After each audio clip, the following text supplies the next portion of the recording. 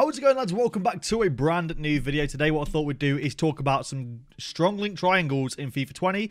As you guys know, for a lot of people, they like to start in formations like the 4-3-3, 4-3-2-1. Makes it a lot easier to get chemistry and whatnot. So I thought we'd talk about some very good strong link triangles for chemistry that will get players on full chemistry and also be great in game. If you guys don't know what a strong link triangle is, it's three players in a triangle, whether that be a triangle that's, you know, right back, centre back or centre mid, whether that be right back, right wing, centre mid, Cam and the two strikers. They form a triangle to essentially make all three of them on full chemistry, and it just works really well in FUT Squad. So I thought we'd talk about that in today's video. If you guys do enjoy this video, make sure you drop a like down below and subscribe to the channel if you guys are new around here. We're so close to 100k. I mention it every video, but we really are so close. I'd be grateful if you guys could sub and get me just one step closer to my all-time goal of 100,000 subs. I really appreciate all the support. So without further ado, let's jump into some strong link triangles. We're going to start off with a relatively cheap triangle here. It's actually the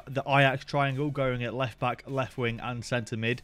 We have got a left back Tagliafico, a left wing Promes, and at centre mid Van der Beek. Now, these ratings are semi-confirmed. They've been confirmed by the accounts on Twitter that find the leaks. For example, FutDonk, FutSpy, Foot20News to name three very good accounts there you guys should definitely follow on Twitter. They've been tweeting out leaked ratings. Now, these could be changed with the lead up to FIFA 20.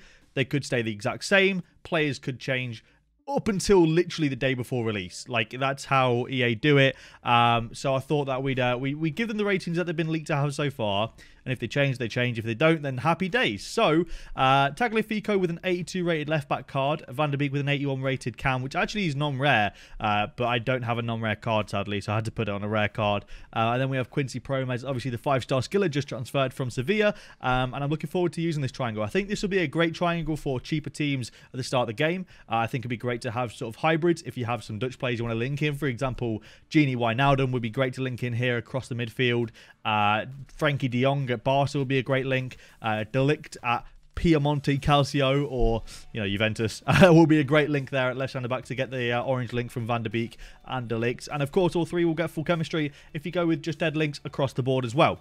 I think it'll be a great triangle, and I will definitely be trying this this triangle out with all three of these cards. I think that it actually looks pretty good for a cheaper team. And let me know down below if you are going to use any of these. I'd love to hear your opinion. I think this one will be a little bit more expensive. It is the Atletico Madrid triangle of Felipe Arias and Saul. Now, players can be changed here. You can have Hector Herrera at your centre mid spot. You can have Raul Jimenez at your centre back spot. You can have Vasalco or Kieran Trippier at your right back spot. These are really good because they're interchangeable and a lot of fun that way as well.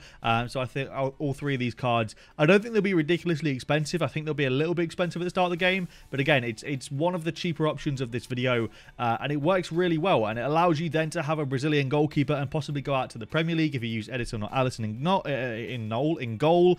Or it allows you to get a strong link in goal. For example, Oblak or Neto you can use there as well. So it allows you to have all those different options for goalkeeper and then moving on to the left side of the pitch, and you can just stay the same in La Liga, or you can go with like I said, red links everywhere, and you can actually move on and go with completely different leagues, and all three of these players will stay on full chemistry. You'll notice that I'm not singling out specific formations in this video because these work really well with any formation that has that triangle in it. For example, the 4-3-3-3 and 4th variation both have this triangle. The 4-3-2-1 has this triangle as well. The 4-3-1-2 has this triangle. I believe actually, I think that's it. I think it's just those formations. But however, they're great for chemistry, actually. And I think a lot of people this year started, for example, in the 4-3-3 first variation, because I know a lot of people got that perfect link between Ronaldo and Cancelo and then moved in-game with custom tactics into a better formation of their choosing. I think that's why custom tactics are one of the best features in FIFA. Teetering on the expensive side, I think Frankie de Jong will definitely be expensive this year. It is Nelson Semedo, Lenglet, and Frankie de Jong. Like I said, I think Frankie de Jong will definitely be expensive. I've seen Lenglet's upgrade card and it looks really good. I can see him being quite hyperinflated for the start of the year. And again, what's great about this is you can actually go to the other side of the pitch and have Lenglet at left centre back. You can have Frankie de Jong at left centre mid, and then you can have like Jordi Alba or Firpo at left back. Or you can actually cheapen it down as well. You can maybe use use, I think Umtiti got a downgrade, and I think he'll be less than Lenglet, despite being a little bit higher rated still, because he's got less pace at the start of the year. Or you could use Vidal, for example. I think Vidal's had a bit of a downgrade. I think Rakitic will be less than Frankie de Jong at the start of the year as well. You can use a lot of different options here, and it just allows you for a decent link. And of course, if you really wanted to, you could have the Ajax left diamond. You could have the FC Barcelona right diamond, and then you can link them up with, like, I don't know, Wijnaldum in the middle. You can have a really cool Dutch link there. So it's really, really cool, and I think that it'll be a great triangle for you guys to try out. On the cheaper side now, it's actually some overpowered players that we are getting in FIFA 20. Now, the Akanji upgrade looks incredible. Hakimi's had an upgrade and moved over to the left, and of course Delaney, who's usually pretty solid in FIFA anyway. I think this will be a great solid starter triangle for FIFA 20. And if you guys are going to run like a Bundesliga team, or you just want a nice left side, I think this will be the new Boateng, Alaba, and Vidal link from like FIFA 16. Although it's just a little bit cheaper and a little bit less rated, I think it'll be great for starter squads. And I can see a lot of people using it as well, because I think, like, by the looks of things, they are going to be solid cards. Like, Hakimi looks like a great card. Akanji looks phenomenal for an 82 rated card. And Delaney's looking pretty saucy as well. So hopefully they're going to be relatively cheap and relatively affordable for a lot of people, even though cheap and affordable are pretty much the same thing. Next up, with the Leipzig triangle here of Campbell at a centre mid spot, and then Konate and Upamecano. Konate's card looks really, really good. Upamecano's had a downgrade. However, I believe, in fact, has he had a downgrade and upgrade? I think he had an upgrade, actually, but apparently, like, his stats look like he's had a downgrade. Very strange one. And then Kevin Campbell, whose rating isn't actually confirmed, but I've given it an 83 because I think he had a pretty decent season last season. And, of course, got into the Bundesliga team of the season. But I think this will be a really good unorthodox triangle. I can't see a lot of people using this one. However, the perfect link with Konate and Upamecano allows for example, a Lloris in goal, or an Areola in net, or someone like that. And then, of course, you have Campbell, who I don't think he'll be used that much, and I don't think will be very expensive. However, always has a pretty solid card. I really enjoyed him last year in a starter squad. I thought he was actually really good. I believe he has 4-star, 4-star, and decent dribbling and passing, which makes for a decent all-round midfielder going forward. So I can see this actually being used a little bit, but not as much as you may think, and it will probably be pretty overpowered as well for starter squads. So this is more of a cheaper option, and a really good one at that. The next one is a lesser version of what could be. So it is actually a big transfer all-round one. It is Mendy, Eder Militao, and Valverde. I believe that's how you say his name. Now, Valverde's actually had a big upgrade from like 73 up to 77, which is quite a big upgrade. And then Mendy and Eder Militao, sort of similar ratings from their last year cards. I can see Eder Militao having a fantastic centre-back card as well, which I'm excited to use. And I think that this will be one of a couple of variants of this. So, for example, you could have Marcelo at left-back. You can have Cruz at centre-mid. You can have Ramos at left centre back. Also, there is another variation that I've got for you guys. You guys will see later down the line in the video as well. But it's really interchangeable and works really well. You got those branches off to the, for example, goalkeeper of Brazilian or right centre back Brazilian, and you can move into different leagues there. You've got the French left back, so you can move up to, like, for example, a French left winger, or you could get even just a French left centre mid, and Valverde could not play, and you could work on getting another link for Eder Militao at goalkeeper, for example, Courtois in net. You know, you've got a lot of different options for this one, and I think they're going to be really overpowered players, and I'm looking forward to it as well. Mendy should have a ridiculous left back card, given that he had some incredible cards last year. 4-star skills as well. Really looking good for what kind of card we are going to get for Mendy, and the same for Eder Militao as well. So I'm looking forward to this triangle. I think it'll be pretty overpowered. I can't see it being ridiculously expensive. I think it'll probably be, I can see Eder Militao being like 40-50k at the start of the game. Mendy probably like 15, 20, 30k, something like that. Can't see Valverde being expensive at all. Depending on their stats, of course. If Eder Militao doesn't have like 80 plus pace, he'll be quite a lot cheaper than that. And I think Mendy, if he didn't have ridiculously overpowered stats, he will also be quite cheap, considering the La Liga isn't really used that much. So we'll have to see, but I'm looking forward to it. Another diamond.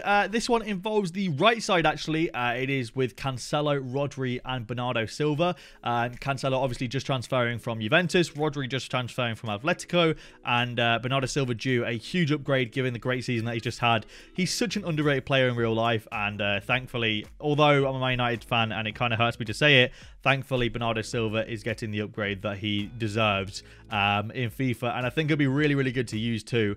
This obviously you got the hyperlink with the right back and the right wing. So theoretically, if you play like a 4-3-3-4, you could actually just have the right wing and right back, and then no one else, and you'll actually be good for links. They both have 2 links out of them, not including each other. So, for example, Bernardo Silva has a striker and right centre mid, and João Cancelo will have a right centre back and right centre mid. So you can actually leave them like that, and the hyperlink will be perfect. Or, of course, you can keep it how it is and go with Rodri as centre mid. I think Rodri will be a really good card. He's like 6'1", 6'2". Should have decent pace, decent physical, decent passing, and decent defending. So I'm looking forward to it. I'm looking forward to this triangle as well. And I think that the possibilities for this will be pretty good. Obviously, with Ronaldo being in the game as well, striker, again, as usual, I think that having that Portuguese link will be pretty good as well. That'll lead to a lot of different hybrids here and there. So I'm looking forward to it. And yeah, let's move on to the next one. You can't have an It's Hayward video without Man United bias. Here we have the Man United triangle. Now, it's actually more difficult than you may think to do this one. So, Luke Shaw has apparently had an upgrade and looks like a pretty decent left back. Harry Maguire has had an upgrade as well. Looks like a decent centre back, bar the slow pace, but you can switch that out for Lindelof if you want someone a bit faster, a little bit more well-rounded for FIFA. And then a centre mid, we actually don't have that many great ones. Now, you could have Pogba, although I think Pogba will be as expensive as he usually is, like 600-700k. You could have Jesse Lingard, although I don't think Jesse Lingard will be a great option in FIFA. Juan Mata as well is apparently central again. Again, I don't think Juan Mata will be fantastic. You know, there's a few other options. I think Scott McTominay's got a gold card this year. You could possibly use Scott McTominay, but again, I don't know. I went with Fred because I feel like Fred's typically quite a well-rounded midfielder for FIFA. So I did go with Fred there. And it's a pretty decent triangle nonetheless. And again, very interchangeable. You could do it on the right with Aaron Wan-Bissaka as opposed to Luke Shaw, or on the left and just keep Luke Shaw there. It is completely up to you how you do it. And there's a lot of different options as well. You could also go with, without going with the centre-back, you could go with like Rashford at left wing. You could go with then Fred and Luke Shaw. You could go with Dan James at left wing, or you could do, like, for example, Wan-Bissaka right back, and you could go with, for example, I don't know, Lindelof and Scott McTominay. There's a lot of different options for it, and that's cool about these triangles. They're pretty interchangeable.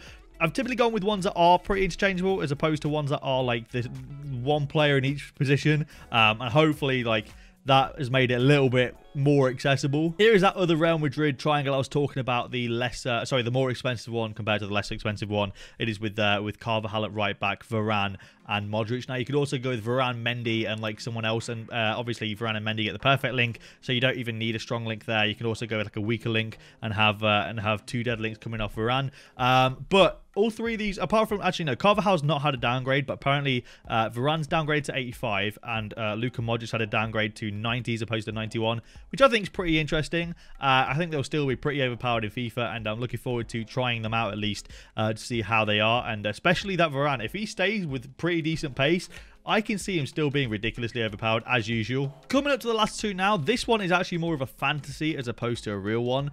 Now, I don't know if Lucas Moura has got a central card this year or not. I think he'll probably still be on the right, and I don't know if he's an upgrade or a downgrade either. That's one of the ratings that I've put in there with the hopes. However, Ndombele I think is confirmed. Lo Celso is not confirmed either, but this will be a great triangle, and it's a little bit different to usual as well, so it'd be pretty cool to use this triangle. For example, Lucas at Cam, and then you've got Lo Celso middle centre mid, and then you've got CDM even, or Ndombele CDM, and then Lo Celso left centre mid in a 4-1-2-1-2 brackets 2.